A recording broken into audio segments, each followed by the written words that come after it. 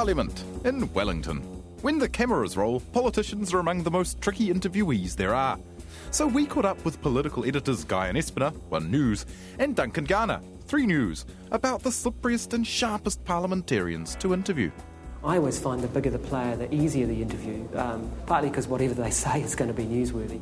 As for the truth, Madam Speaker, I don't think the member's in a strong position to be raising those allegations. Michael Cullen and Helen Clark both have among the strongest intellects in the place. You don't want to go into an interview with those guys unprepared. OK, I'll put 3 people in there. Helen Clark, because she's over everything. It has got so much information.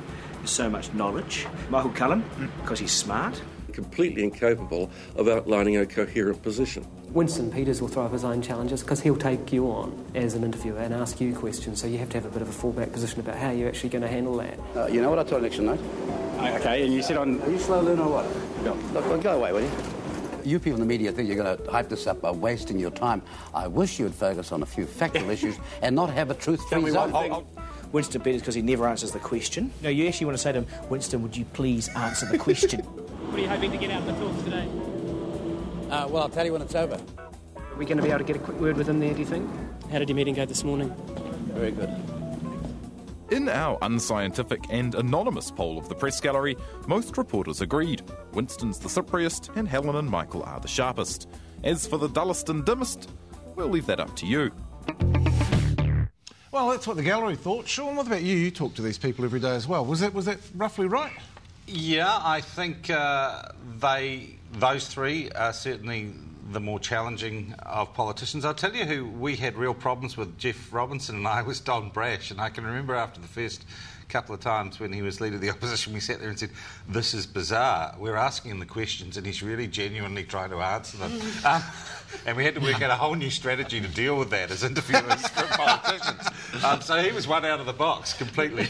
Look, I still come back. It doesn't matter who the respondent is, who's sitting in the chair opposite you or on the end of the phone line. What you're responsible for is coming... And look at that clip. You're responsible for coming up with really good questions. Winston Peters going into the meeting... How'd the meeting go today? Very well, thank you. That's the only response that is required. Our job is to work harder on the good questions. You've had the odd dust up with them, though. All of those people. Absolutely. But equally, I would be lying if I didn't say sometimes those ones that are dust-ups are great entertainment and they're good fun. And I do quite enjoy the sport of it, and I guess that's why I do it for a job. Amanda, who are your toughies? Tough ones for me, you know, it's bizarre, but try getting a good interview out of a gang member. And I think I've actually achieved to do that. Or a police officer. A police officer, yeah, exactly. Police officers can just be appalling. Yeah, I think... They've had media training. And some of them have had media training. But wrong kind of media training. That one where they're deliberately obstructive, where everybody can see they're being deliberately obstructive. So why would you do that? Proceeding in a northerly direction. Right, 5 persons. Yeah, I think actually... could I put my hand up? The worst people to interview... recalcitrant police officers. Yeah. Well, actually, we've got something rather different. We've talked about interviews on the home front, but perhaps now we could look abroad at this. And our less energy-intensive agriculture actually means that we have a pretty favourable footprint vis-à-vis what's produced in Britain itself. It's on the face of it, it sounds fantastic. Look, we are going to be one of only 4 countries that might be carbon neutral. There's a problem, though, which is that you are mining coal, but you're just exporting it. And you exported, what, 2 million tonnes of coal last year? Oh, may well have. We do export coal. We export to India, we export to Japan. But that's the reason why it's so important to get an international consensus that gets everybody into the post-2012 Kyoto framework. But surely it's crazy. If you can't hold New Zealand up as a country that's doing all it can and is going to be carbon neutral, but actually you're, at the same time, digging more and more coal out of the ground, but you're just giving it to somebody else who's going to create the problems with it. Well, not necessarily. That was Helen Clark being interviewed on BBC World's Hard Talk. It's a searching conversation that deals with ideas, and it's long. Jim, I get the feeling we're unlikely to see interviews of that kind with, say, either of the major political party leaders in this an election year. Is that a problem? Well, what you saw there were two things. One was good research, and the other one was persistence. I think that can be one of the weaknesses of interviewers, where they, if they don't get the answer, they move on to something else. What are the impacts there? I mean, one would think that with the availability of Google, which is a world of information, that young journalists would now be able to go into interviews much better briefed. Is that the case, do you think? Well, yeah, you'd think it would be, but it isn't, because they don't know what to brief themselves about. They don't have the background knowledge to even begin their research in a lot of cases.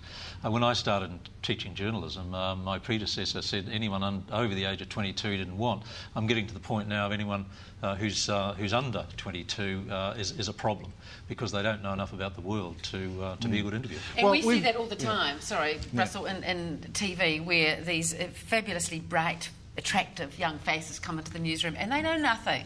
And quite frankly, they'll go out on a job, they'll be given a list of questions for what we call pickups for news, and they'll just read this list and they will not put it in any context or ask any real... So a solid base of information that's there all the time. Yeah, life skills. And the ability to identify what it is you want from the interview. Yes. And generally it's something you don't have the answer to, which is why you got the person sitting there and you're asking them the question. Well, figuring out what the question is often the most fundamental part. But you know, and you do that long before you sit down and talk to the other person. The one thing all 8 told us, one thing was listen. Yeah.